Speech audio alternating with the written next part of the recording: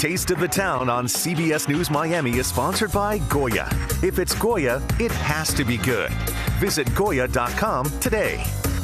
All right, let's do it. Time now for an all-new Taste of the Town, and we're setting sail on an adventure to explore the flavors and freshness of Even Keel fish and oyster. Well, from lobster rolls to luxurious seafood towers, they've got it all. They're also giving back to the community at the upcoming Orange Bowl Food and Wine celebration. All right, CBS News Miami's Lisa Petrillo takes us to the latest hotspot in Fort Lauderdale's Los Olas Boulevard.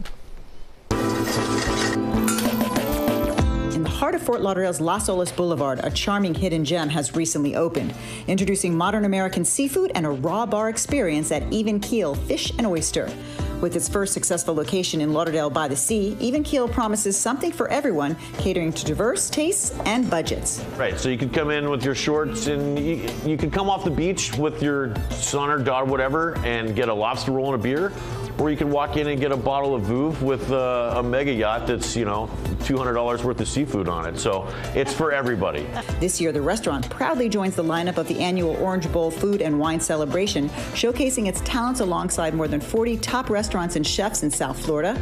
Proceeds from this event on next Friday night benefit local charities, highlighting Even Keel's commitment to community. It's an opportunity to give back to the community, opportunity to kind of show what we have to offer as far as the restaurants go, our versatility with the restaurants. Making a clams carbonara. It's a shallot, smoked bacon, and garlic base. Behind the scenes, executive chef and partner Chris Wilbur prepares our hot tasting dishes, while partners Brad Phillips and David McLennan assemble the iconic seafood tower. Ours features an array of delicacies, including oysters, conch salad, peel and eat shrimp, and exceptional house-smoked fish dip. A lot of times, these are very mayonnaise-y. Yes. I taste pure fish, kick, fresh. I mean, I'd be dipping on that all day. Oh, yeah. Try to source as many local things as we possibly can and just keep fresh, quality, local, and, just like doing it. He's doing it right with this rich and creamy clams carbonara with bucatini pasta, fresh local clams, peas, bacon, shallots, black pepper, topped with a perfectly poached egg. We move on to chef's specialty crispy Florida yellowtail snapper served whole.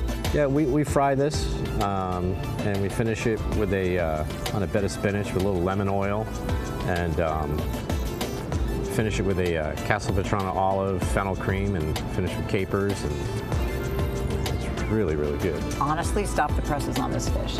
That is one of the best pieces of fried fish I've ever had. Thank you. That is just a delicacy. I mean, that is a stepped up, elevated dish. Really tasty.